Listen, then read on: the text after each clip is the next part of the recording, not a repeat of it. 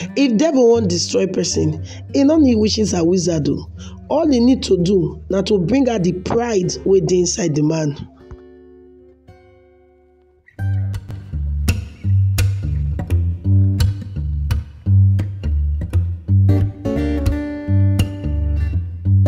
Hi guys, welcome to Favors Blog, your one-stop channel for amazing entertainment like no other. Trust me, you're going to enjoy your time here. To be part of this amazing family, please follow us on all our social media accounts displayed on your screen right now. And do not forget to subscribe and turn on the notification bell so you'll be one of the first persons to get notified whenever we drop any new video.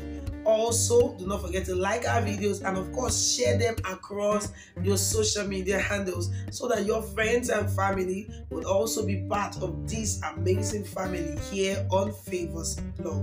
Now let's dive right in to what we have.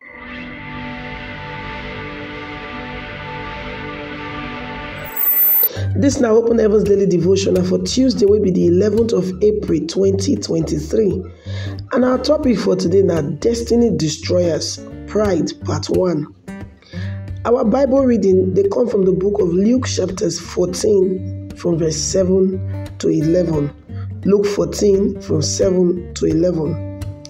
And our memory verse they come from the same Luke chapter 14 verse 11 wey to say, anybody wey dey carry body, they go humble am, and anybody wey humble himself, they go exalt am. Now to the message. Man carry body fit bring her down, but honor dey lift up the humble in spirit. Proverbs 29 verse 23. I talk this one. Pride now one of the greatest destroyers of men, especially those who don't achieve something great for life. That means say, if devil won't bring great man down, he no need to bother himself about sending witches and wizards to that man. All he need to do now to bring out the pride with the inside that man. After all, Proverbs 25 verse 27 tell us saying, the way e not too good to eat too much honey, now so e not dey honorable for men to dey search out their own glory. If you dey seek glory for yourself, e no go bring you glory but shame. Stop to dey find people wey wan carry you for their shoulder say na you be the best thing wey don come into the world. Humble yourself. The devil kpakpa once upon a time na very special archangel for heaven, but pride come enter him head because of how he fine. He come start to dey seek glory for himself, even the glory of God throne. At the end of the day, God bring am very low, and by the end of time, they go lock am up for the pit of fire to suffer forever. God get prescription of the way doctor gets for every Christian. He say, may you prefer others above yourself in honor. Romans 12 verse 10 talk am like this. May you dey kindly affectionate to one another with brotherly love, and inside honor they prefer one another. The day you forget say everything wey you get na God give you, and that day you go start to dey go down.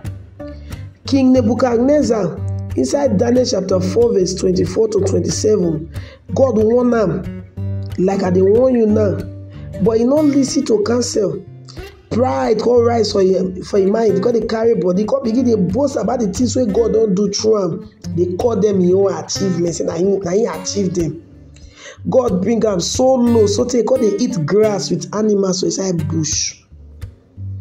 James chapter 4 verse 6 tell us say, those wey want make the grace of God work for their life must be humble. So I dey advise you, dey humble, because pride na destiny destroyer. Our prayer point for today now, Baba, abeg help me destroy the root of pride for inside my life in Jesus' name.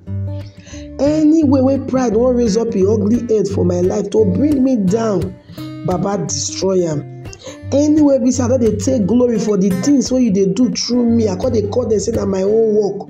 Baba, abeg forgive me. May you destroy the root of pride for inside my life. In Jesus' mighty name we pray. Amen.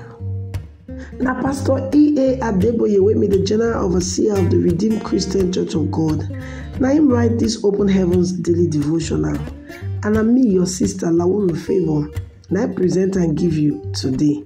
God bless you.